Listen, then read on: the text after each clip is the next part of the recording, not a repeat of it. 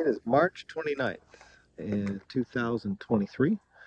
We are at Headland, Alabama at the Auburn University Wiregrass research site. This particular set of plots we're looking at is the annual ryegrass plots planted in the fall. They've been harvested twice and they are going to be harvested for the third time. The cooperators were nice enough to delay the harvest just a bit for us to have this visit. So everything is very ready to be harvested the third time. We're seeing the early variety start to throw some seed heads. Later, the latest maturing material is still looking lower in its growth, and there's quite a bit of material out here that is in that mid to moderate stage. It is in full active mode, full growth. We're going to start here, and if we look at the plots, I'm going to start with where my thumb is, and that's row 1. We're going to go left to right. On this picture, row 14 wraps down where my thumb is now, so we'll carry it along the way, left to right, and then serpentine back and forth, starting with ME94, Angusta, Trinova. This is Wax Marshall. You can notice the difference between the diploid and the tetraploid on that. Tetra Star, experimental PPG variety, another experimental PPG variety. This is Baquiano. We see it in its typical state of just very leafy. There's Jackson, and again that's very similar to the way we see Jackson look. The diploid characteristics and a thin blade. Tam Tebow, Double Diamond. This is Mantis. Mantis is looking quite nice. Again, this would be a mid-maturing variety, and it's in its prime. There's a PPG variety. This is Dexter. Dexter is an ultra late variety. You can see it has not come on as strong at all yet. ME94. There's another plot of Baquiano again. Just very leafy. There's Bashaw tetraploid, Ranahan, Passerelle Plus, Centurion, Wax Marshall, Triangle T,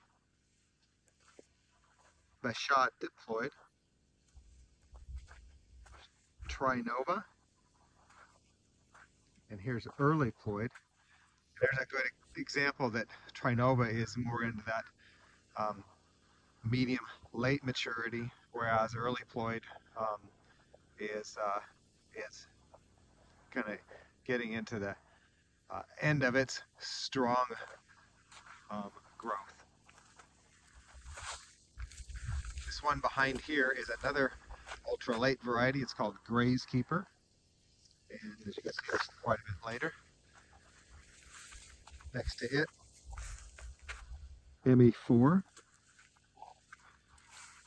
a Barenberg experimental, Tam Tebow. Here's Green Dragon.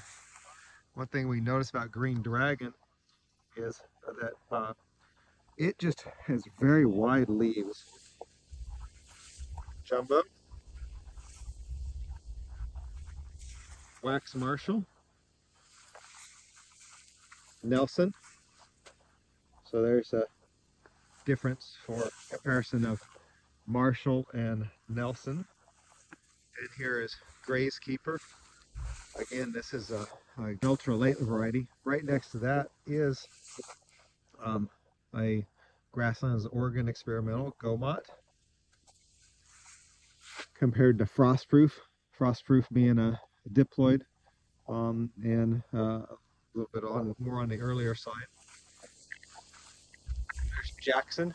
Comparison between Jackson and Frostproof there.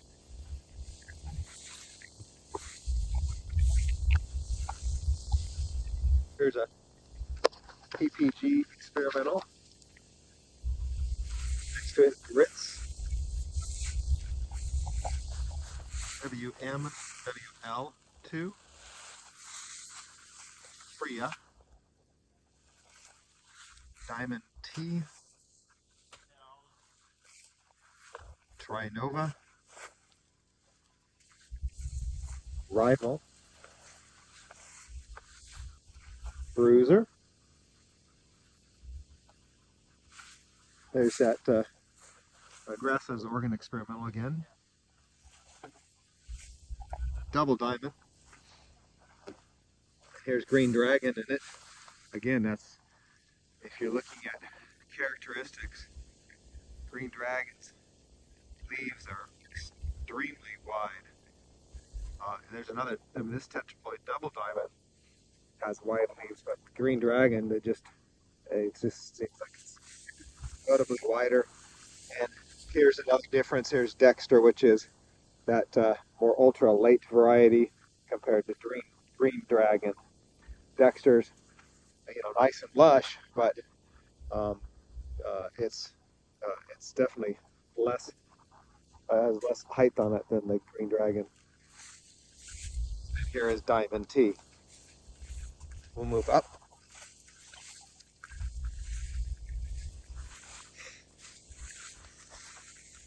Here's Macquiano. And characteristic of it, again, just wavy Winterhawk. ME4. ME4's looked good in all of these plots. Oh. Lone Star. Jumbo. Lone Star again. A shot diploid. Tetrastar. A Barenbrook experimental. Andes. Nelson. Bruiser. Jumbo. RML4, the Barenbrook experimental. Freya.